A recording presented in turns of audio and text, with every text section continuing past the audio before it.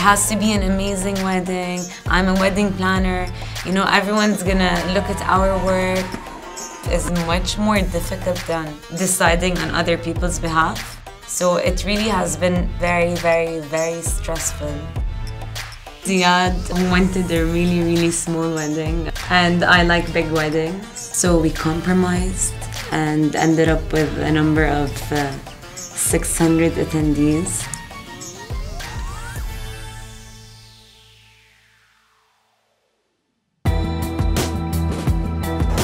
So my parents were friends with her parents, I was friends with her sister. They were classmates. Then 28 years later, we bumped into each other. We're a friend of ours. We're getting married there.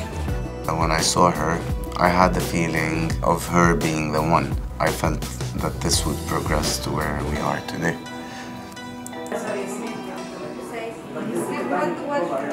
You're gonna put makeup? Long time ago, Arab women, they were mostly housewives. Today, it's very different. In the 21st century, we're women who have careers. And I love that he's the type of man that appreciates that and values that. We wanted a destination by the sea. We wanted something which is very grand. In Europe, it was more of restrictions on the after party and having to move inside. And Arabs like to party like crazy, so that was like a no-no. And then when we came to Beirut, we saw this venue and we didn't even ask. We just knew it was going to be the place. I'm Catholic. Ziad is Orthodox. We come from different sects, but then because he's Orthodox, what happens is basically I'm gonna convert and become an Orthodox. But that's gonna take place on the day of the wedding. We have a cultural identity, but we are getting exposed to different cultures, which is making our own identity. And as long as me and her can respect each other, then you can grow. Being together, we develop each other, or we pull each other up or down or sideways in life. I'm so blessed to have him.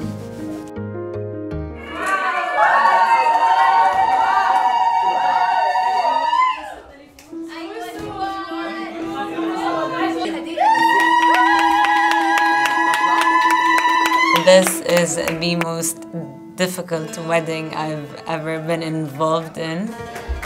The vibe is going to be royal and elegant.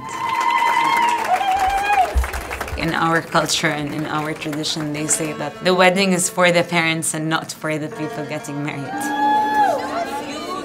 I think it's for both, really, because We've respected their decisions and their inputs.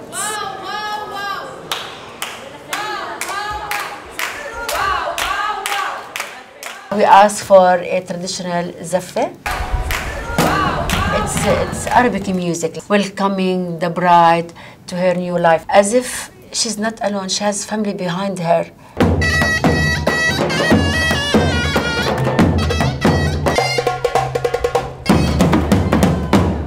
In Arab cultures, they consider the woman to be the flower of the house, and when a woman leaves the house, they don't just walk out and go to church. They're kind of celebrated.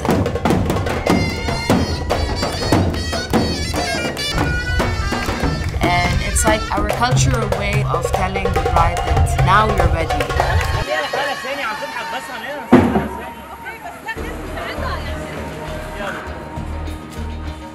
The party after is going to be the highlight, but I think the church ceremony is what makes it special, with the vows and, you know, the wedding dress, her entrance. I think this is the magical part of the wedding.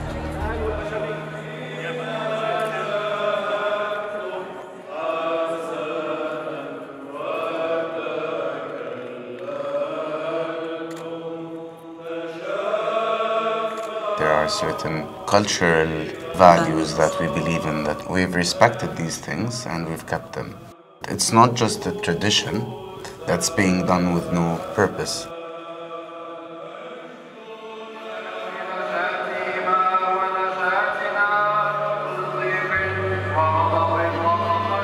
Her dad once told me, "You've taken the most precious thing I have, and You know, he's put it right.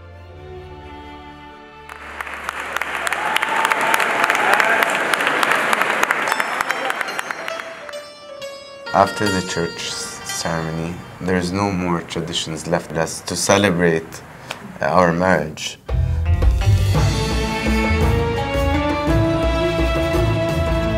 A lot of the wedding has elements which reflect our own identities, and with compromise, I think we managed to put it together. As a couple, I feel that this mix of avant-garde meets classical together would bring out something very special.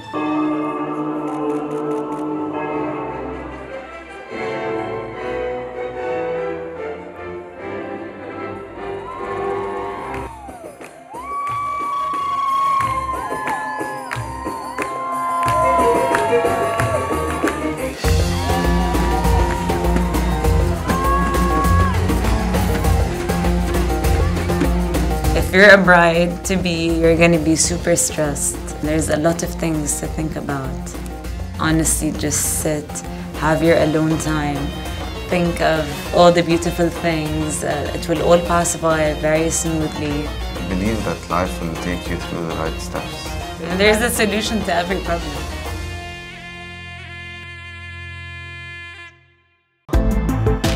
Thanks for watching World Wide Wed.